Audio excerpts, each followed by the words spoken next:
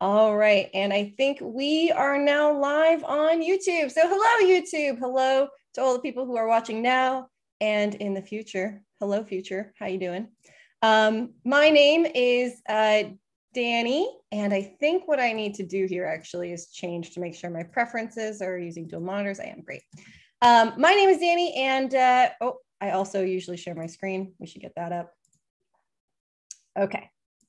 And I am the lead instructor for Actualize Coding Bootcamp, and we are about to show you some presentations of some projects that the students who are graduating today are going to be demonstrating. So one of the absolute best things about my job and what I get to do as a lead instructor at Actualize is I get to work with some really motivated individuals who have taken a really big leap to attempt to transform their career and do something different, in this case, web development. So this leap is something that they've considered. They've come here, they've worked really hard, and they have built full stack projects that you are about to see presented. They learned all of the skills of how to build these full stack projects in the last 4 months with 1 month of pre-work and 3 months of live instruction. And they are going to show you those projects today. They built everything from scratch, their back ends, their front ends. A lot of them are actually using tools in their projects that I did not explicitly teach them. And that's because the number one skill that we teach here at Actualize is to learn how to learn, not to learn any specific skill, but the actual art of learning. That's the thing we tout here. So I'm going to go ahead and I'm going to start by introducing one of our panelists today, who's going to be asking our graduates a few questions, who also happens to be the Dean of Instruction at Actualize. So I'm going to introduce Peter and let Peter give a little intro about himself so that when we see him panel later, we'll know who he is. So Peter, go ahead. Yeah. Hi, everybody. My name is Peter Jang. As Danny mentioned, I'm the Dean of Instruction at Actualize. Yeah, I've been coding since 1998, so for a very long time, professionally for about 10 years. And I actually went through a coding boot camp maybe 6 or 7 years ago just to learn web development. So I actually understand all the hard work that it takes to build these final projects. And so what you guys are about to see is it's going to be the culmination of all of that work. And so it's a lot of blood, sweat, and tears that everybody's put into it for the last couple of weeks. Yeah, I've also been teaching at Actualize for about 5 years now. So I've led many students through the same process. And yeah, so I just want to say in advance, I'm really excited to looking forward to see all of the hard work that you put into it and the projects that you have. Awesome. Thanks, Peter. And I also want to throw a couple of shout outs before we begin today to all of the people who helped to make the experience possible. Of course, Jay Wengro, our CEO, made Actualize, so made this super possible. We also have our career advisors, Lisa and Sarah. We appreciate you guys and everything that you do for the students. And I also have my wonderful TAs. I've got David, Mackenzie, and Winston, who have helped these students and who have put in their own blood, sweat, and tears to help those the students build the projects that you're about to see. So thank you, everybody who is involved in making this happen. And without further ado, I'm going to throw it on over to our first student presenter, or should I say grad presenter. We're going to have to do the ceremony where we, bring our things over to the other side. And I'm going to throw it on over to Will. So Will, you can go ahead and share your screen and show us what you've built.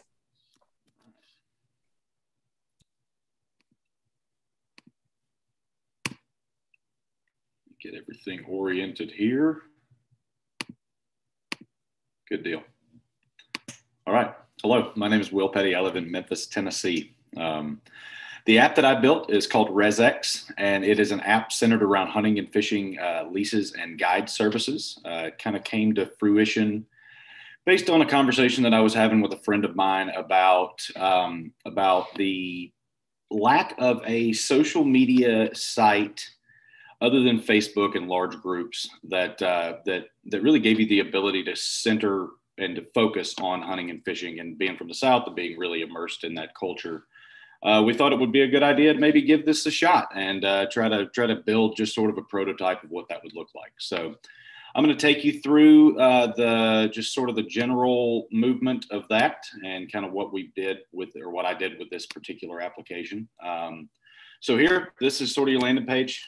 We've got a spot where I'm going to log myself in as my own personal user here. Oh, can't type.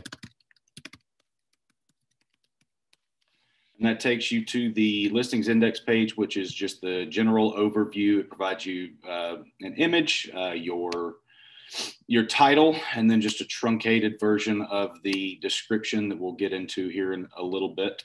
This is the address that would be listed on that particular listing. So here you can see this is the owning user that has posted that listing on the site. I have given a handful of guys here the ability to host.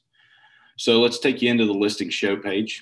At the top, obviously, everybody, all they care about is images. So we put the images at the top, and we have a modal here that pops up where you can get into a little bit more detail. And then, you know, just sort of be a place where you could just put some shots of your land or your lease or particular hunts that you've had. Sort of the general details are over here to the right. Available dates remaining, the address for it. It states right here that there's a map below. Here you've got a form where you can email the host directly from the site, from the page. So this doesn't pop up with an email, you know, from your Gmail account or whatever client that you use. This just sends it straight from the page, makes it a little bit cleaner and a little bit easier to work with. So here you get down into more of the details of the lease itself or the guide service or whatever it is that you're after. So you've got your listing available. There's your title. Here's a more detailed description of what's going on. And then you've got a couple of links here that we'll get into in just a second. And my personal favorite, this part of the app is what I enjoy the most, because if any of y'all are hunters or fishermen, that you definitely enjoy looking at maps. So we've got an interactive map. You click on the little pin there and it gives you your address. And then here you can kind of look around and you can see, all right, I see we've got a lake here that we can fish on. I see we've got a bunch of land that's kind of over here to the side that looks like it might be pretty fruitful as far as, you know, whatever you're trying to do, hunt, fish, or whatever it is. So you can do that. You can click over to the streets view here and it will populate sort of your standard kind of Google or Apple Maps, what you're looking at when you're driving in the car. And you can kind of find where you are. You can see, you know, I live in Memphis, so we could scroll out, see Memphis there, kind of see that we're really just not that far away. So it'd be a good spot for us to go. So from there, I'm going to take you where you can edit a listing. So here you just fill out all your basic information. We've got an array of images down here. You can, well, that's wrong. That's not what I was looking for, but you can sit here and delete this image. So you can take it and do that. I do not have let's see if we can get this. There we go. Sorry about that, guys. I'm going to add that image back in so you can see it populates up right there. We're going to go back from there. I'm going to take you to the user show page. So this is my personal page here. You can see you've got a chance to edit your info. You've got a new listing spot right there where you can go in to create a listing. Your listings are available here. It shows that you are a confirmed host. We'll get into the differences in users here in a second. All of your listings are available, gives your city. This would be a good spot for just some social media websites or anything that you had that you wanted to list. And in good faith to the social media community, I left 2 slides here, or 2 cards for advertisements, because that's where everybody makes their money. So from there, I'm going to take you to another user over here and get to his profile. As you can see, Stuart is not a host. So it lists there that he's not. You don't have the option to see the listings. But what you do have that is similar, that is another one of my favorites in this particular application, is you have the ability to send and receive messages.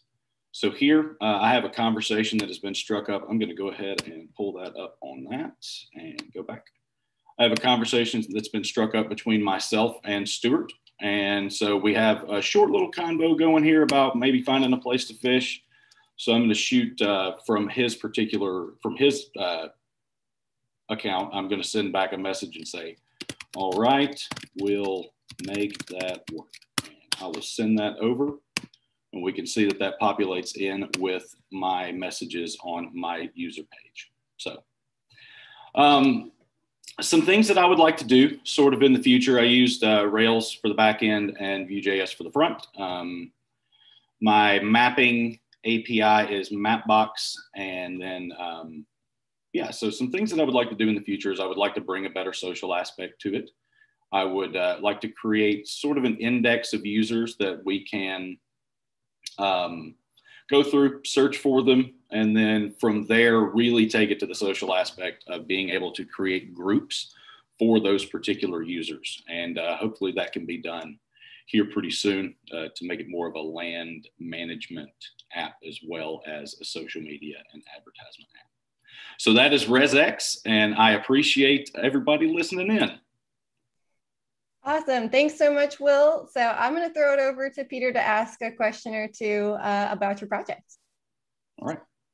Yeah, that's a really awesome app, William. I just have to say, I know what it takes to build a social media app. So the backend can be quite hairy when you're doing, friends and messages and things like that. But at the same time, your front end is really sharp. Like it's really, simple and plain, but like the attention to detail that you have here on all the different pages and making sure everything, stays within the boundaries, like it's really difficult. And I've worked with a lot of students to try and get some of that stuff in the margins and the padding. So first of all, I'm just curious, where do you feel like you spent most of the time working on in terms of like back end, front end, and balancing those two different things?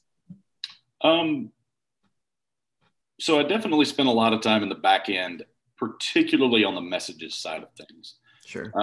So associating messages to conversations is something that took a pretty fair amount of my time. The general construction of the app was just basic CRUD, and then once you kind of get outside of that little box and move into the messaging side of things, that was where on the back end of the application, that's what really took up the majority of that time. On the front end, it was just kind of, everybody knows how CSS is.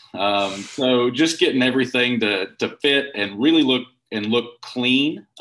So making sure that you didn't have any kind of weird stray lines or have a footer down here that didn't have any content in it, or, it's just being the way that CSS is. It can be a little hairy. So that was the general problem with the front end side of things, is having to spend all that time and be really meticulous about what you did. Yeah, for sure. Going back to the messages, what did you use to get the message to show up immediately from one browser to the other? So we used a messages channel on the back end through Rails, and then associated each message with a conversation.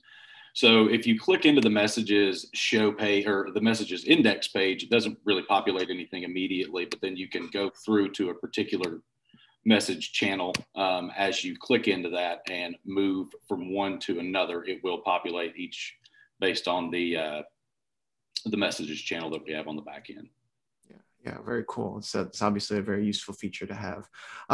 The email section, was that actually sending emails, or was that just a placeholder for people to be able to send emails? Are you talking about in the profile here? I think in the or on the listings show page. Okay, so this is a form that I built, and that will send an email directly to the host of this particular listing. Got it. So you don't have to. This is the email of the user that is actually looking in and wanting more information about the listing.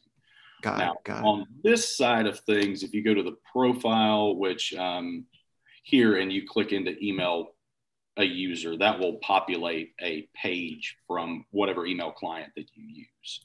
So you can get a little bit more detailed about the email. You can set your own subject and things of that nature. The form that's on the listing show page will just send the subject line will populate with just I am interested in, and then it provides the address of the listing that you're looking at. Yeah, for sure. So I guess one last question, just in terms of both the back end and front end. Like I said, this app has a lot of complexity on both sides. Which did you enjoy working in more? I definitely enjoy the back end of things more than the front. Yeah. Well, like I said, I like data collection more than I like styling. I'm not very. I'm naturally not a super artistic guy. So that is something that doesn't come naturally to me. So, but I definitely enjoy the data collection side of things. But it became more comfortable the more I worked with it to work through CSS and figure out kind of how it applies and wrapper divs and things like that that maybe you're not so used to when you've been working in Rails and such for several weeks or months. Yeah. Well, I got to say, for somebody who prefers the back end more than the front end, you really have a very sharp looking app on the front end. So congrats for all the hard work you put into it. Thank you, Peter. Awesome. Thanks, Will. Thanks for opening it up. That's not always the easiest job to do. You killed it, which I know you would, obviously. And I'm going to throw it on over to our very next presenter, who's going to be Katie. So Katie, go ahead, take it away for us.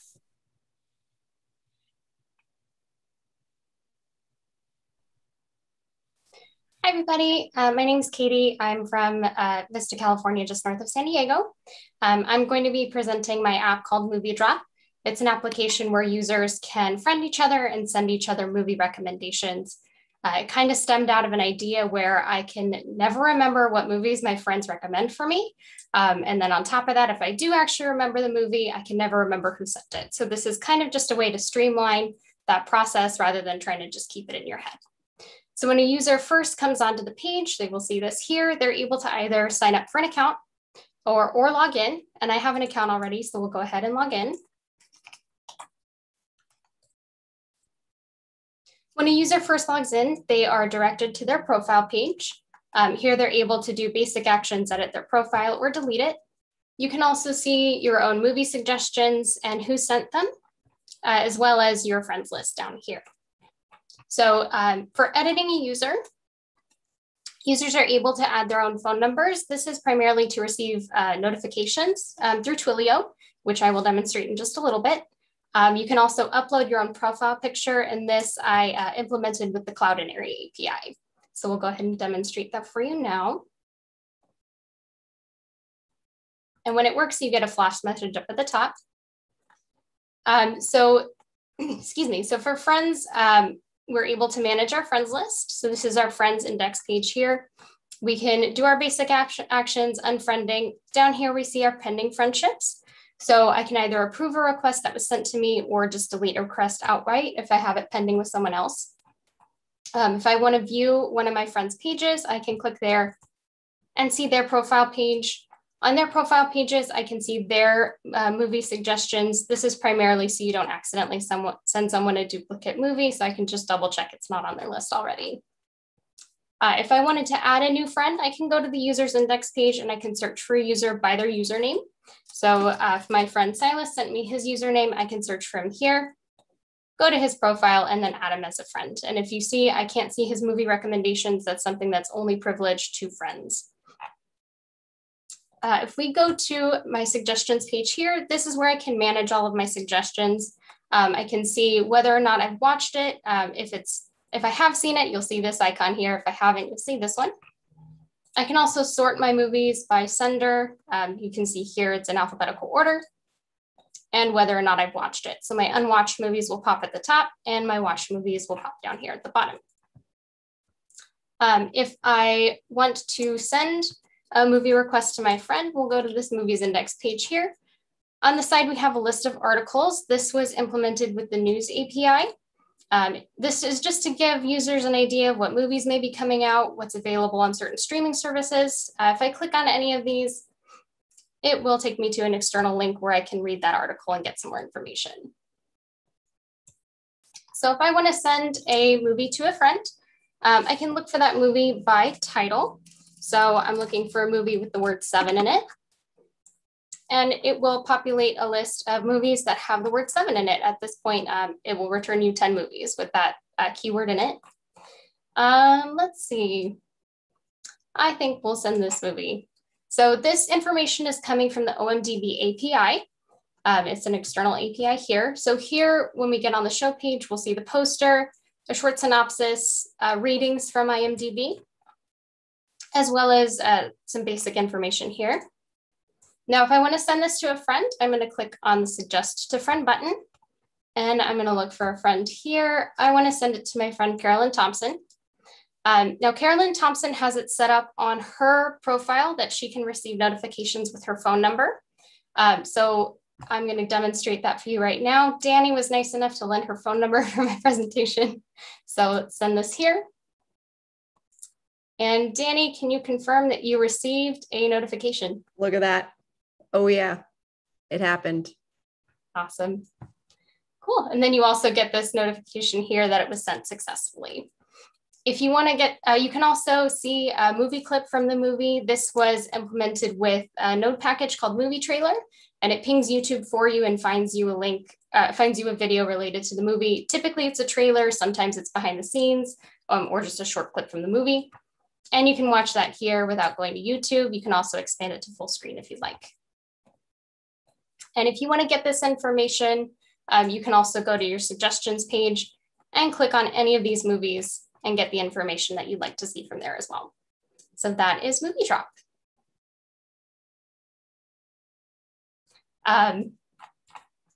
Yeah, so in the future for version 2, if I'd like to add anything else, on the movies index page, when I search for a movie, I'd like to implement it so that it returns more movies for you. And in that sense, I'd like to add pagination so that you can just keep going through more movie suggestions and not have to be restricted to a certain list. I'd also like to set it up so you can recommend shows as well, because I know there's a lot of shows coming out, especially with COVID. Everyone's got all kinds of stuff on their lists. So it'd be really nice to manage your shows as well. So that's Movie Drop. Awesome. Thanks so much, Katie. And I cannot believe you stuffed that much feature content into this presentation. So I'm going to throw it over to Peter to ask a few questions. Yeah, first of all, awesome job, Katie. And I was actually going to echo the exact same thing. From my count, it's Cloudinary, Twilio, News API, OMD, Movie Trailer. That is a lot of different external services, and you really did a great job pulling it all together into a single app. Out of those different external services, which one did you feel like was the most challenging or the most interesting to work with? Oh, that's a good question. I really enjoyed working with all of them. It was really fun doing the research and trying to figure out like which ones would work for my particular app. Probably my favorite one to work with was actually Twilio, because it was just really exciting to get the notifications to ping on my phone. And once it started working, I was like, oh my gosh, it's working. But then probably the most difficult was actually Cloudinary, trying to figure out all the little technical aspects of it. And I had set it up through my Cloudinary account that it would actually crop your photos for you so it doesn't mess with the layout of the rest of the app. So that was a little bit of a process, but it was really rewarding to get it to work. Yeah, absolutely. It's just a really well-featured app. If you had more time, you said you wanted to integrate other things. Have you looked into integrating with streaming services? I think, like, I assume a lot of people have their favorite watch lists in their Amazon, and it feels very splintered, and it seems like a really great way of centering a lot of that content. So is that something that you would want to take as a possible direction for something like this? Yeah, potentially. It was something I had thought about, putting lists on here of what movies were available on certain streaming services, so you could actually keep track of that as well. Particular API I was working with doesn't host that information. So something Sure. in the future, version 2, 3, 4, definitely, yes, I would like to integrate it with those streaming services. Yeah. I imagine that it's going to be difficult no matter what, because a lot of those services have a lot of walled off content and they don't really want to share that information as well. So this is just a great app, I think, just in terms of being able to, put all of that into a single place to share with your friends. So yeah, just wanted to say congrats. This is amazing. Thank you. Awesome. Yeah. And just a small anecdote, when I was working with Katie, or when Katie was working on her own, Katie would continue to come to me and be like, yeah, I got that feature done.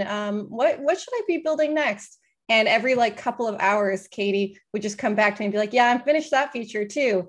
And I was like, oh my goodness, I do not know how to keep up with Katie and her ability to implement things so quickly. So really want to give Katie so many props for being able to tinker, figure things out, parse documentation. You really, really were a rock star here. So well done to you. Thank you. I'm going to throw our presentations over to my next presenter, who is Rob.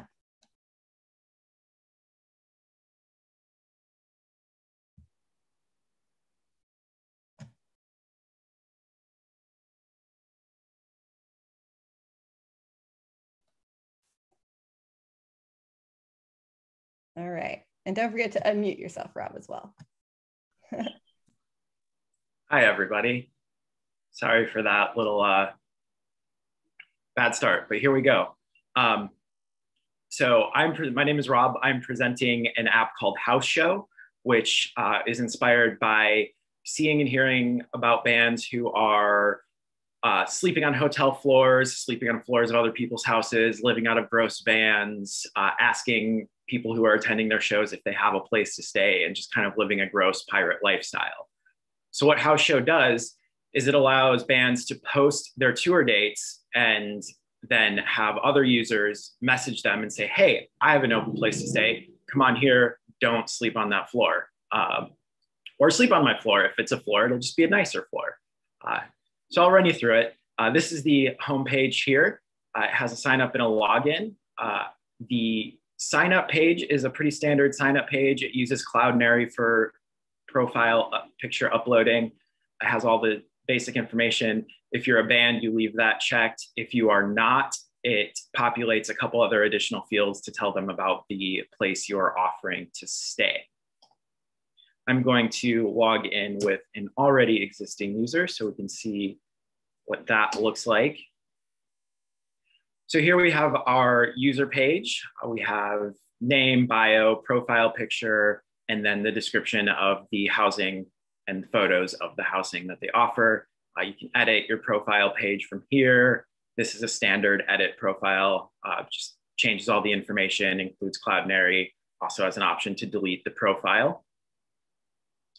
The housing description here has different photos that you can add a photo, which uses Cloudinary as well to add an image. And the little trash can here will delete an image. So that is the main regular user profile page. If you click on the shows tab here, it populates a list of shows that are sorted by both, or they're sorted by date, using only future dates, and they only show dates that are within 50 miles of the user's address. And I used geocoder to do that. So that way someone who's in Virginia doesn't message someone who is playing in Maryland 3 hours away, because that doesn't make any sense. The particular bands will link to the band's user page, which I have a band logged in here so you can see that different setup. Top half is the same. The bottom half here has the tour dates. If you are logged in as a band, you can edit and delete the tours. So if you wanted to edit a show, you click that, pops up in a modal. You can change anything you want about it. Or if you want to delete the show, say it gets canceled or you found a place, you can just delete it and it pops off there. And then adding a show brings you to another page, which has the information to add a show there. So back at our normal user, if I wanted to let my friend Kels here stay at my place, I can click message.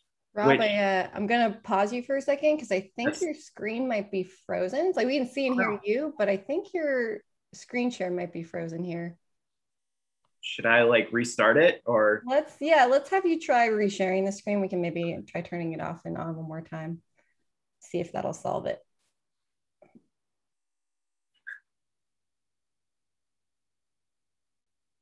And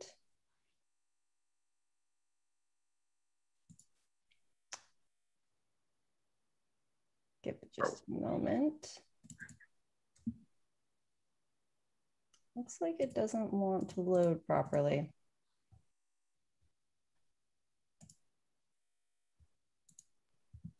Happens every now and again with Zoom, right? And then it takes like a minute or something. Yeah, let me see if I'm gonna put my screen share up here and we'll see. Sure. I'm having a similar issue. Okay. And I think that we can see this, the shared screen here, maybe, or is it still black for you guys? Okay. All right, Rob, we'll have to try one more time to share your screen. We'll see if that will fix the problem. Yeah, I've seen this happen with Zoom before. Oh, there it goes. I can see your screen now. So we're all good now? Yes, I will let you jump right back in. Perfect. So did that, I'm assuming you stopped me kind of like right where it started going wrong? Or is there anything that you maybe backtrack like a few paces? Yeah. So I think we were at the band page, adding a show. So if you add a show here, it's all the same information that you would need for a show. You can click add a show and it'll populate back in your profile here.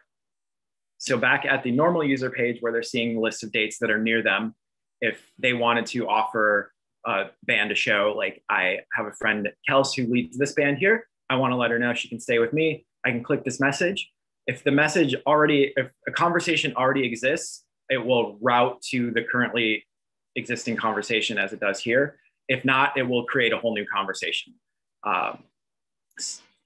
And if you just wanted to look at your messages that you have with every band or every user, if you are a band, this messages tab here brings up all your conversations. They're sorted by the last sent message date. So the newest are on top. And if the user is the last person to send a message, it tells them you here, just so you know, like, oh, that message I sent, I don't need to look at it. We're gonna jump in here. I did use WebSockets to have the messaging app function live, like a live chat. So just so you can see that here. And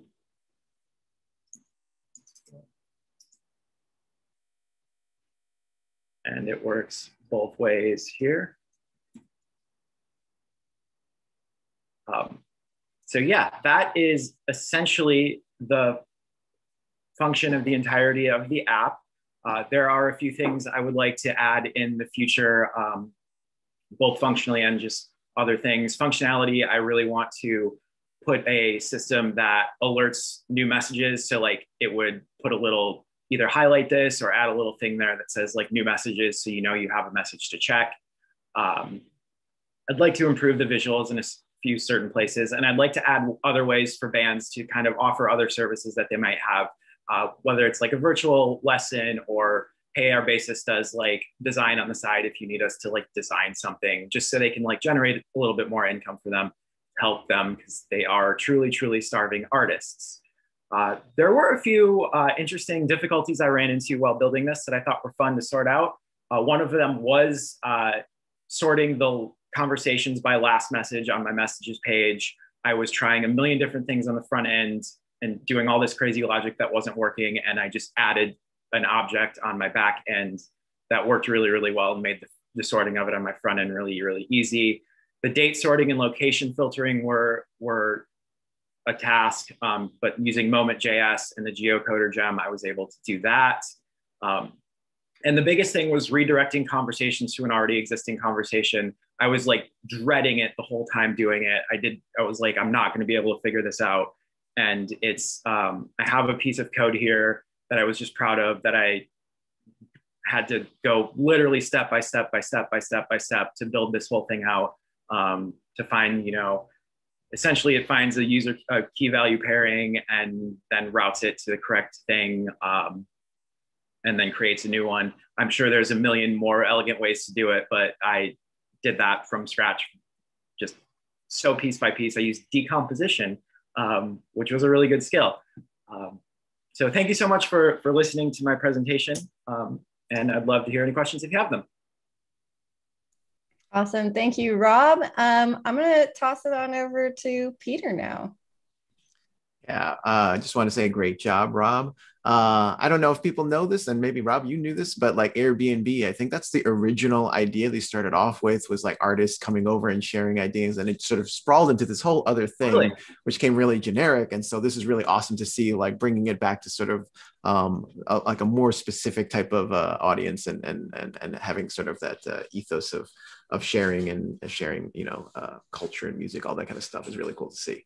So you mentioned, this logic that you have over here here on your front end, as well as like geocoding and address checking, which I assume is happening on the back end. Did you find it more difficult to put, logic on the front end or the back end? Which did you enjoy working with more? I don't know. I kind of like, I always say I have like a front end heart and a back end brain. Like I really, really want to like do like front end and like make stuff like visually exciting for the user and have it like work for a user, but like my brain works in that very logical like back end way. So I don't know if I have a preference, but like seeing how they came together, especially with like the message sorting, I was like dead set on this has to be done on the front end. This has to be done on the front end. It has to sort on the front end. And just being like, oh, if I add this one thing in the back end, they like work together and it's great. So it was a couple of those things that I did were really cool to see like, oh yeah, the back end and the front end work together and remind myself that that's how it works. Yeah, very cool. So you're basically accusing me of presenting you a false dichotomy. You're like, it's all the same. It's all one. No, they're vastly different. I just really enjoy the connection. Yeah, absolutely. So out of the different things, you mentioned a lot of, complexity. There's a lot of hidden complexity into an app like this. Which feature did you feel was like a pleasant surprise to implement just in terms of having fun with, or you really enjoyed how it came out? The messaging was really exciting. Especially once I used the WebSocket to have them like populate live and see how it goes. That's kind of when I felt that like my app turned in from like, oh, this is just this idea that I'm building to like, oh, this is like something that functions and works really, really well. So yeah, I think that was the most exciting portion for me to implement. Yeah, it's definitely an awesome feature. Yeah, just want to say congrats again. This is an awesome app. Awesome. Thank you so much. All right. Thank you so much, Rob. Shout out to your bow tie. And we are going to throw it on over to our very next presenter, who's going to be Shannon.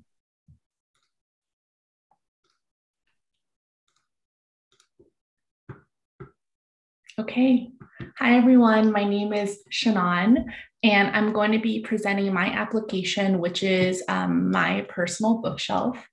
And I'm going to go ahead and give you a quick background. I'm a very avid reader. I love reading, and I really wanted to build an application where users can search for books and add them to their current bookshelf, as well as give them a comment or a review of the book that they read. So I can go ahead and quickly log in with an existing user. And I have a user here, Frodo. And after he logs in, it pushes him to the home page. And from here, there's different tabs on the navigation bar that allows him to search for a book. He can go to his profile, or he can go ahead and look at his bookshelf. So I'm going to go ahead and start by searching for a book. And on the and on the book index page, you can search by either the title or the author of the book, or you can search by the genre. So we can go ahead and start by searching for the title of a book. And I like this book a lot. I use this a lot during my testing, and it's the book Alice. So on this page, there's a list of books that populate all with the name Alice in the title, and it populates with a small image, the word Alice, the author, as well as a quick blurb. And this is using the Google Books API. So I can add this book to my bookshelf from the books index page, or I can click to see more information. So I'm going to go ahead and do that. And this does pull the book ID from the Google Books API, and it is the image of the book cover, the title, the author, the category, how many pages it is, the publishing company, and how many people read this book and what they rated it on Google Books. And from here, if this looks good, I can go ahead and add this to my bookshelf. So I'm going to say, yes, I want to read Alice. I'm going to add this to my bookshelf, and it takes a second to load because it is pulling from the Google Books API. So here are all of the books that's on my page. I can go down and I can say, here's the book that I just added to my bookshelf. I can click this checkbox that says I have read it, and I can write a review, and I can say something like, I absolutely love this book. And I can save this book. And I can go ahead and I can search for another book now via the genre. So I can go ahead and say, I'm going to search for an autobiography now. And all of the books that populate are all of the different autobiographies that's being pulled by the genre. So I can go ahead and say, hey, this looks really good. And I can see more information, and this will pull up the specific book page. Let's say that this also looks really good. I want to read 2 books today. I'm going to add this to my bookshelf, and it takes a second to load again. And I can scroll down here and I say, hey, I don't want to read this anymore. I changed my mind. I'm going to go ahead and just delete this book. And then it pushes me to the book's index page with a flash message that says the book has been deleted. I'm going to go ahead and dismiss this, and I can also click on this link to go to my profile. So this is my current profile with an about me and what I'm currently reading. I can update my account information, and I can say that I'm currently reading, and I have tons here. So I'll say I'm reading nothing. And I can update my account from here, and it populates here. And there is a link that takes me to my bookshelf. So one of the features that I really want to add to my bookshelf page is actually the ability to see the books, and sort of for an aesthetic reason, but also for, I think, it's a little bit more intuitive to the user. I want the books to show up as cards, for it to look more like a digital bookshelf rather than a list of books that they have to scroll through. And another feature that I would like to implement as well is the ability for users to go to other user profiles, and the ability for them to look at their bookshelf. So up here, you can see that this is user 12, but I would like this to be able to, I would like users to be able to change this to be able to visit their friends' profiles and see what they're currently reading. All right. Thank you, Shannon. And I will I'll toss it over to Peter for a couple of questions now. Yeah, I just wanted to say this is a great app, very practical, something that I think at some point in time, I think I wanted to build something like this, but I never got around to it. So very cool to see it in action. You said you used the Google Books API to pull the data for all this stuff. What was like working with that API and its documentation?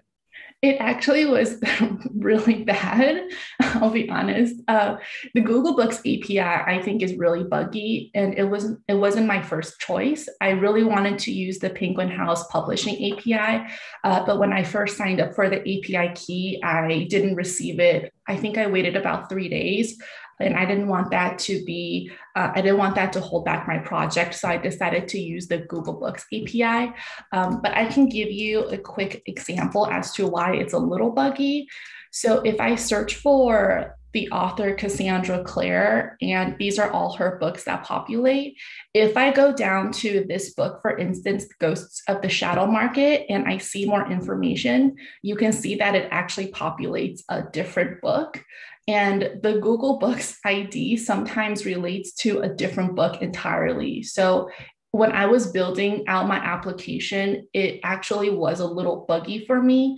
And when I was adding books to my bookshelf, it wasn't adding the right book. So that was extremely confusing on my end. So if I were to build another version, I think I would use a different API.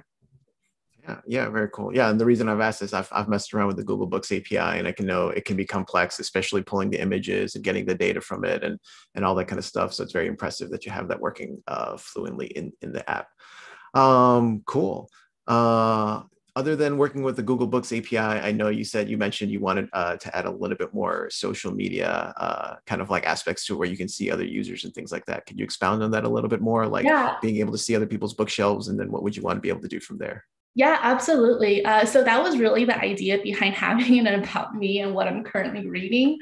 I really want users to be able to see what other people's bookshelves are and to be able to see their profiles. Because right now it's just me as Frodo looking at my own about me and what I'm currently reading, and that just seems very lonely. So that's something I do want to implement. Yeah, yeah. And I mean, you have a rating system in there, so I think it'd be super cool to be able to like look at other people's favorite books, and then you can actually use that information to sort of like, you know, make it into a book recommendation engine a little bit more. Yeah.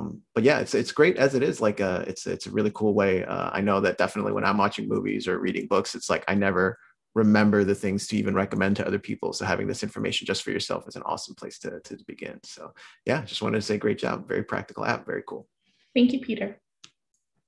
Awesome. Thank you so much, Shannon. And yeah, I really enjoyed working with Shannon and getting some of these things up and running with her, but she was very much a solo worker, was able to figure out how to utilize that API pretty much all on her own. So massive credit to you for what you've built. And I think this is very aesthetically pleasing. It calms me. I'm going to throw it on over to our next presenter, Andrew.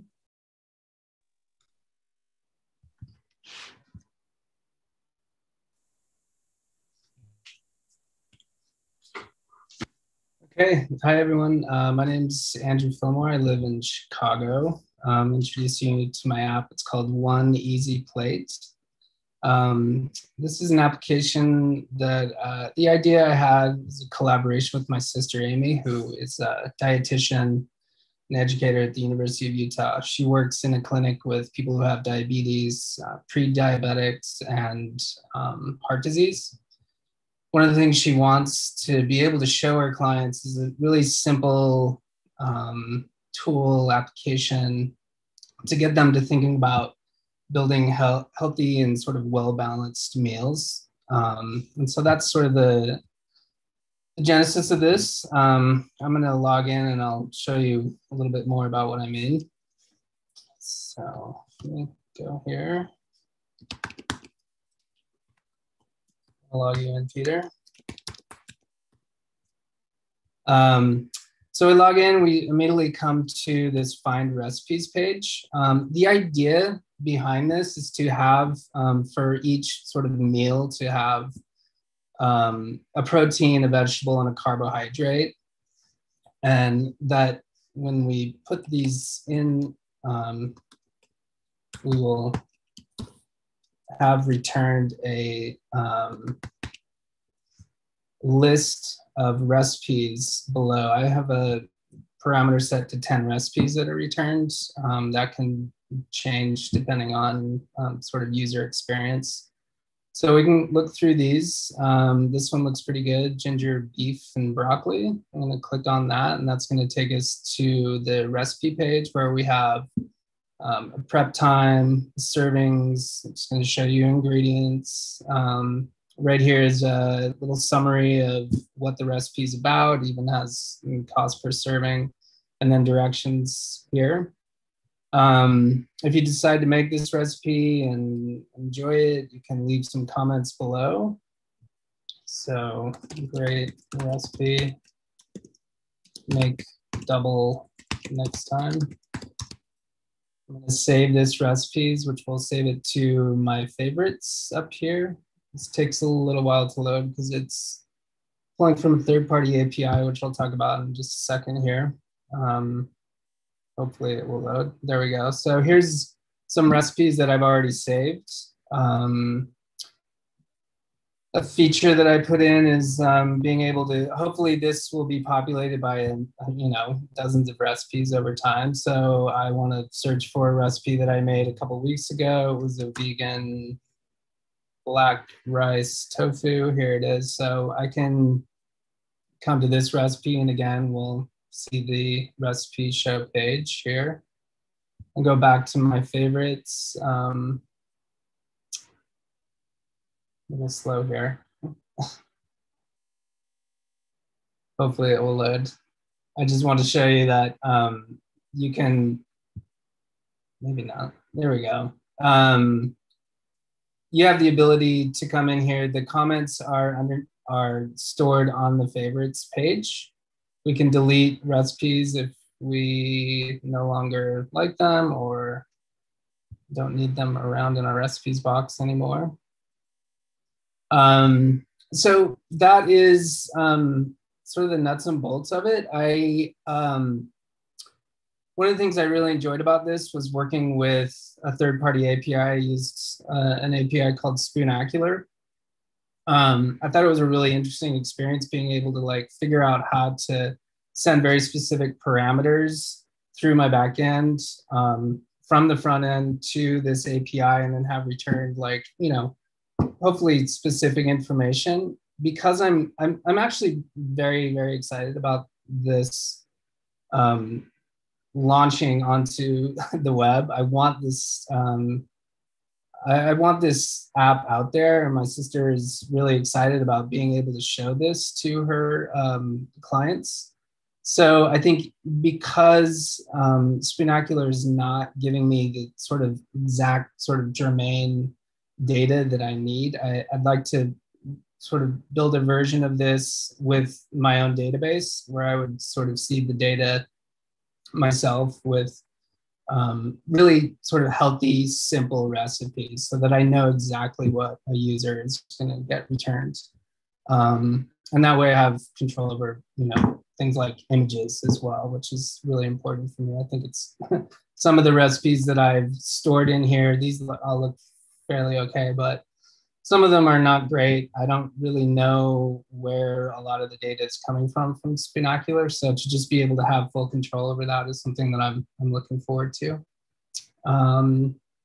Yeah, it was a fabulous experience. I come from sort of a visual arts background, so I was really intimidated in building this out on the back end, but I ended up really enjoying the work on the back end, and also trying to figure out from the very beginning how the user would experience this data, and like sort of planning that from the very beginning, I think was really meaningful and interesting experience.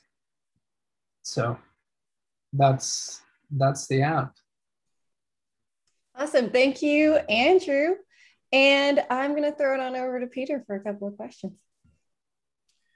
Yeah, first of all, really, really great app. I noticed that you logged in as me, so I don't know if that was kind of like a dig. It's just to imply that I need to eat a little bit healthier, because those favorites did not look like a lot of the things that I was eating. So like, I'll take the hint, and I'll try and be more conscious going forward. Yeah, so you mentioned the Spoonacular API. And you mentioned some of the limitations being some images and things like that. So I'm just curious if you can dig into that a little bit more. Did you find it difficult to work with just the structure of the API? Had you explored some other recipe APIs? Would you want to maybe incorporate an app where it's pulling from your own database plus a combination of different recipe APIs? Or what do you think that would look like going forward? One of the things that was difficult is just being very specific. And I think the idea for this app, this is not Martha Stewart living. This is not Epicurious. This is like really, this is meant to be a tool. And so to be able to return like very specific data that's germane to this type of website is really important for me. I do want this to live in the world. Like I am fully building this out. So I'm a cook. I've worked in restaurants. I've been cooking for years. I sort of know like what I want, what kind of data I want to seed into the database. And I also am a photographer. I've shot food photography and worked with stylists. So I'm more than happy to like, you know, get that up and going. Working with Spoonacular, it just was not getting me the type of like very specific healthy data that I wanted. Got it. So you're kind of interested in having a more specific type of a niche with the data that you're looking at. So in that vein, would you consider, if you're seeding your own database, would you consider, you mentioned that you want this to go live and actually start people using that. Would you consider making it like your own API and have like users contribute their own potential data to that database, and people can, you know, as an admin, you can approve recipes, or maybe you can have people upvote and downvote that kind of stuff. And that way you become Spoonacular. I don't know. Yes. Like, would you consider building things out like that? Yeah, it's crazy. I mean, I've just started thinking about that, and like Yeah. the idea that I started thinking about that really is a testament to like this class. Like I had never even thought that that was possible, but yeah, I mean, the entire time I'm sitting here thinking like, why don't I just build my own API? You know, and I think it's an exciting prospect for sure. I also, you know, because this is a very specific type of website, I want to include more comment like, you know, tips on how to steam broccoli and how to cook pasta, and very simple things that we all sort of take for granted. But according to my sister, you know, like it's not just commonly known, and it can be a barrier to people eating healthy food. So there are definitely other components about this website that I like to add on, but at the same time, it's just really important that we keep it very simple and user friendly. Yeah, yeah. No, I think that's awesome. I think the idea of just taking something really broad, which is like everybody's got recipes, everybody's got recipe sites, but to specify it to a specific audience and really kind of hone your data in on that and hone your user experience on that is, I think, is really amazing. It's a very powerful way of like, you know, improving an idea by reduction and simplification as opposed to just doing more and more with it. So that's awesome. Right. Yeah. It's an awesome app. Congrats. Thank you very much. Awesome. Yeah, thank you. This conversation was like mind-opening. I loved it. And I feel like, yeah, I didn't think of this, but now that Peter says it, you know, Andrew, you could just become Spoonacular, but for this specific type of recipe. Yeah, I think that's such a cool idea. I love that. Great idea for thrown sure. around. Yeah. I'll also say, like, while working with Andrew on this project, Andrew was super fearless with asking questions and was like an information sponge. Every time we'd work together, I'd feel like, wow, like he really took that idea, implemented it, and he's just like moved on. And I felt like every single time that we were able to meet, we made like tremendous progress. So I want to commend you on being a sponge of ideas, because I think that really shows here in the app that you made. So well done. Thank you, Danny. I will throw it on over to our next presenter, Matthias.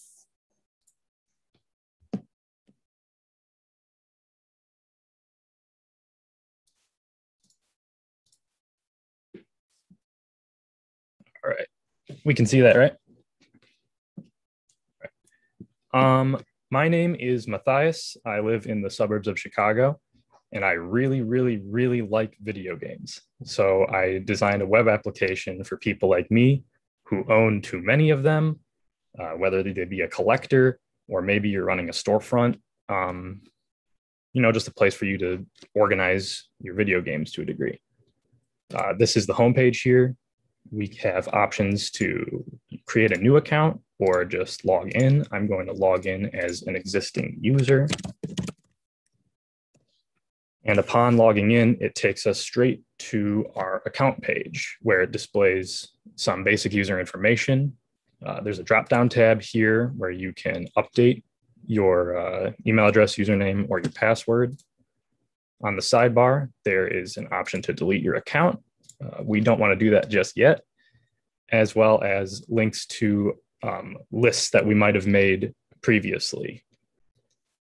Up here on the nav bar, we also have options to just go straight onto our list index page and the games search page. So we're going to go to the list index page, and up here in the top right corner, we have an option to make a new list. Something that I really wanted, the basic foundation for this was honestly to make like a wish list. So we are going to make a wish list. It gets added to our list index page, and there is no image at this moment. The image for the list will be populated based on the first game in that list.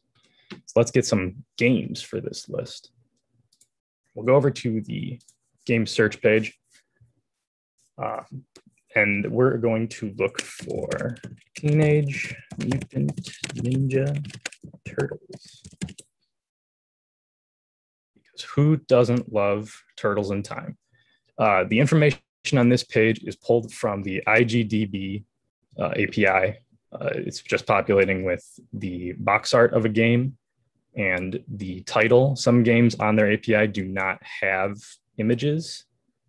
So we had to put placeholders in there. But if we click on a game, it takes us straight to the show page. There's a lot of information on here, the platforms that it is on, genres, a summary. There's a rating. I did not make this rating, so do not get mad at me if a game is lower than you would like to see it. And then down here on the bottom, we actually have links to similar games that you might enjoy. That also comes from the API.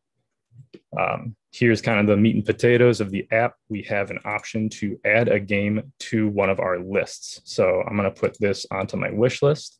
And then kind of for the collecting aspect or storefront inventory type deal, we have the option to make quantities. We're going to go ahead and get one more game for our list. Good old Michael Jordan Chaos in the Windy City. Everybody knows and loves this game. Make sure it's in there because I do not own a copy of this. So now we're going to navigate to our list index page. Our options are to edit the list itself or just view this specific list. So if we view the list, we have a couple options here. From a collector and storefront perspective, I think having these quantity options is useful, and it does go down to 0, but it won't go negative because you can't really have a negative thing. But if you are running a storefront, I could see you wanting to add, every game on a platform, and then just as you get them, increment the quantity to what you have. And then, once I buy Michael Jordan Chaos in the Windy City, I can just remove it from my list, and he's out of here. We also have the option to edit a wish list. If I'm a little more excited about this wish list, I can update the title, or I can just delete this page altogether. And that'll bounce me back to my list index. Something else I was considering was if you were going to use this, if you wanted to send a list to somebody.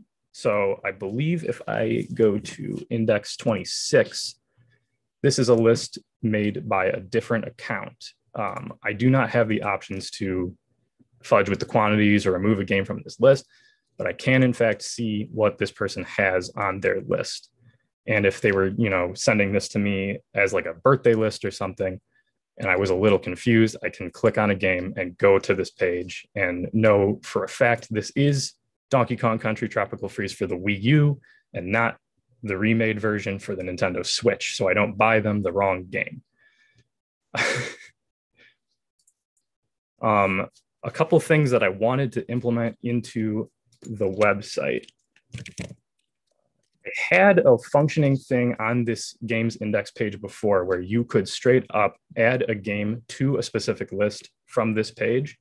But when I tried implementing it, once I made the cards layout, once I tried implementing it into there, it was so cluttered. And my brain is not super design focused, so it couldn't think of a good way to get all of those buttons within these cards properly. But that's something I definitely want to try and find a way to get that back in there. I was also hoping to have more filters so that I could filter out anything that's not on a specific platform I'm looking for, or perhaps search by a genre, because currently the only way to get a genre is if you're on the page, it just displays the information on there. But that is the basis for my app. It's just kind of a way for you to stay organized so that you don't go to the store and buy your third copy of Mario Party 2 because you forgot that you owned that or, organizing. Thanks for listening. And if you had any questions, I'd love to hear them. Awesome. Thanks, Matthias. And I'll throw it over to Peter for some questioning. Yeah, this is a great app with some deep cuts over there. I'm like, Billy Hatcher. Okay, we got some hidden gems in there. Although I will say that I do prefer the Genesis version of that Teenage Mutant Ninja Turtles game. That's a maybe possibly unpopular opinion. Just putting that out there. Yeah, this is really cool. I would love to hear a little bit more about the API that you use. I'm not familiar with it. You said it's the IGDB API. Did you find it to be easy to use? Documentation? How was that experience? So the API, luckily for me, it was purchased by Twitch, which is owned by Amazon. Wow. So Yeah. I had unlimited, essentially, API calls. There were very little limitations to what I could, how often I could just try and run with something. So that wasn't a fear for me.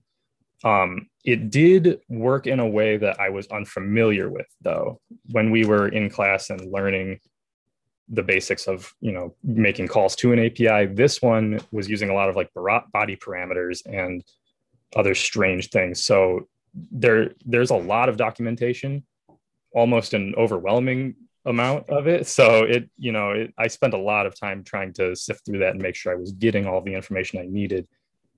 It has all the information I need. It was just, I had to put in a decent amount of work into making sure I understood it. Yeah. It must have been very exciting when you start seeing this stuff populate on the page. Probably. Oh, you got no idea. Oh man.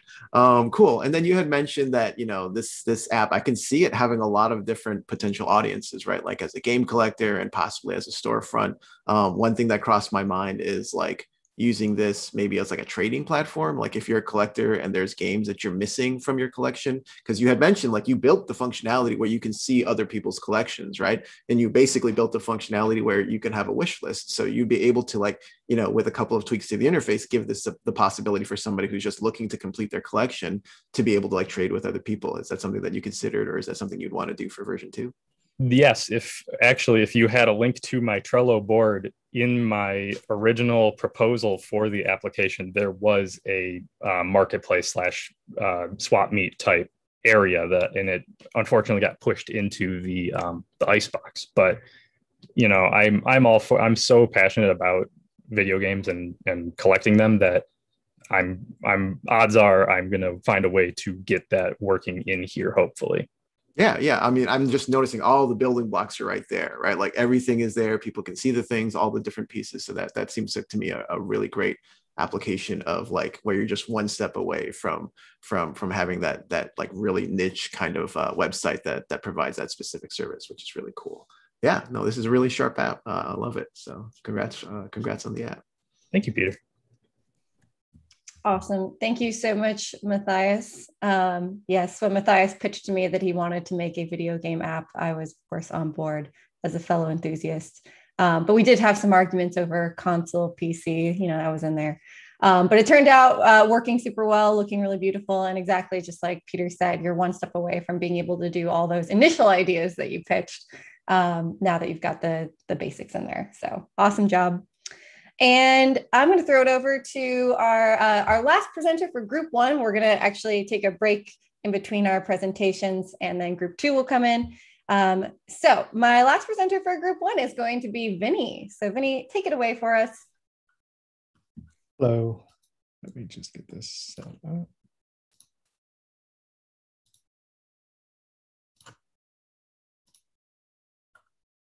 Okay. You can see my screen, right? Cool. Okay, so my application is a job organizer and analysis application. And it was sort of meant to solve the problem that we're all going to be facing real soon here, and that is organizing all of our applications. And since the coding industry is known for having to apply a lot to get a job, I'm hoping this actually helps me in my job search. So interface is standard on here. It's worth noting for user sign up, I do have an address. And while this isn't oriented for user interactivity, like user interactivity, I do have a geocoder on the back end that will compare the user's address with the address of the companies they're applying to. So I'll get into the main app here. So I've used Excel before. I'm sure a lot of people have used Excel before to manage a job search, and it kind of becomes a nightmare after a while because it's just little tiny line after little tiny line after little tiny line of stuff. And I mean, in Excel, you can sort, you can, sort by distance and everything like that, but it just doesn't feel as quick or simple. And it's harder to do more advanced stuff. So if you want to, okay, say find out who you haven't sent a follow-up to, and maybe who is just currently pending. Like you just haven't had any interaction with them. You haven't sent any follow-ups. Well, you can find out who you haven't sent any follow-ups to and actually go ahead and start pinging them with follow-ups so you get more engagement on your end. And maybe distance is important to you because maybe you've got an electric car and it's got a range of like 100 miles. These would be out of the question if you want to get there in one charge. And let's say you want to keep it like low range as well. Like I know remote work is a big thing right now, but maybe that's important to you that you don't fly at all too. So calculating the distance, for me at least, is important. So it's there, but it's just something you can do with that. And one of the things, like let's say you decide, okay, I want to move somewhere, like let's say I want to be in Chicago, you can just edit your information and be like, okay, I'm moving to Chicago, Illinois to work because they seem to have more of the jobs you're looking for. You can go back to that and you're going to get everything close to you on that. So you can change that. You can edit your applications. Like maybe I did send a follow-up here to Microsoft. I can update that. So like that functionality is there. Like anything you're going to get in Excel or like even Career Score is going to be there. But Career Score was another issue this is attempting to solve because they use a card system. And again, if you've got like, this is only 14 applications right now. If you've got like hundreds of them or like just a large amount in general, the cards are going to be a nightmare to organize. Like if you, like, let's say I talked to Pickle Rick here, like I can't really find that like on the fly with either Excel or Career Score or a site like that. And the main reason I made this is actually over an analysis. So I use D3JS. In this analysis view, I calculated the size based on the enthusiasm because I kind of want to take, I guess, a little of the tension out of the job search. Like I want to be like, okay, what am I enthusiastic about? Where am I applying? And what am I getting responses from based on, sorry, I kind of lost train of thought, but like, what am I most enthusiastic about? And am I getting the responses I'm expecting from companies I'm enthusiastic about? Like maybe my confidence is low, my enthusiasm's high, but I'm sort of seeing a reverse thing. And this is just a prototype, but I'm hoping to like actually alter these bubbles based on a combination of your enthusiasm, your confidence, and maybe the company's engagement with you. Like maybe you're not getting the engagement you expect, or maybe you're just not engaging enough yourself. So maybe, and it's a lot of maybes. Like there's a lot of, it's from a coding perspective, it's a lot of filters that need to happen because it's like, if this, then that, if this, then that. Well, what if this and that are a factor? And that's what I'm sort of hoping to do with the analysis end. And if I do it the way I want this to look like a stock ticker wall. Like I don't want to, because otherwise I'll overanalyze a job search. Like I want to just look at it and be like, okay, I'm not engaging here. I'll just engage there a little more. Okay, I'm not getting a lot of responses here. Maybe I need to put in a little more effort there and sort of just take that edge off of the job search and maybe even gamify it a little bit. And I think that's about it. You can update your profile, applications here, edit your applications. And yeah, some things I know I do want to add sorting by time. So like do a distance divided by 60 and have it assigned to a slider so I can see like how long it'll take to get somewhere. So if I want to work somewhere that's 2 hours away, I can filter by that as well. And I definitely want to shrink these and maybe have tooltips that show the full info. But so far, this is what I've got. So if anyone has any questions, I'd be happy to answer. Awesome. Thank you, Vinny. And I'm going to throw it on over to Peter to ask a few questions. Yeah, really, really impressive app, Vinny. I actually, the first thing I noticed was this particular page is a really sharp front end. And it's for those, all of us who've been working with this, we know it's really difficult to make a front end that has a lot of data look good. If just a big splash image, you know what I mean? It's like, okay, you can make that look good, but organizing your information, you did a really nice job here. I'm curious what that was like the little filters drop down and like having those little edit links. I feel like you did a lot of custom UI work. Was that a challenge? Was that something you enjoyed? What was that process like? It was interesting. I think the most difficult part was actually the methods, because this is actually updated in real time. So if I went to actually add an application, I'll just say, I'm just going to do this really fast here. But if I had an application and I had just some crazy method, like this is, I don't have choices for users. And I had to have that so it would actually add user input. And something I could do is actually have this do suggestions based on past input up here. But that was probably one of the most difficult things, because if you actually duplicate this, like if a user spells it wrong, that's something I would like to add to. It will actually have 2 glass doors if they use a lowercase g.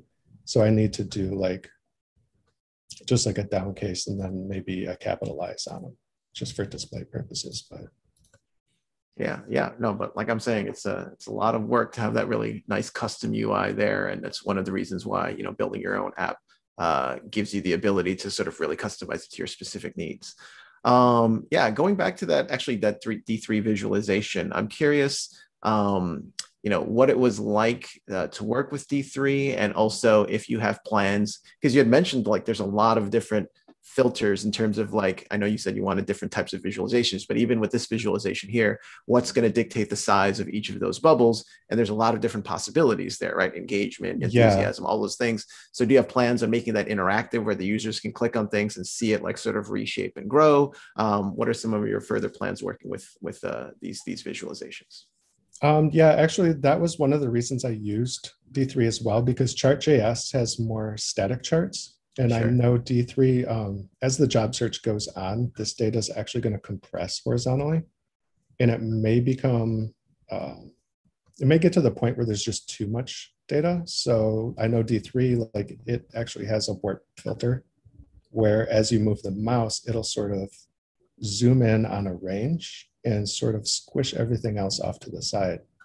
So something like that could be really helpful. And then I definitely intend to add like different tabs for views. Like maybe I just, if a user doesn't care which method they used to apply, maybe just compress them all into a single row and just display it as a single row. And then maybe be able to switch, have buttons to switch on the fly between different values for the size. Like maybe have the size be how many interviews you got, or maybe just double the size if you get one interview, just so you know that you're getting more interaction and engagement somewhere that you just aren't getting somewhere else.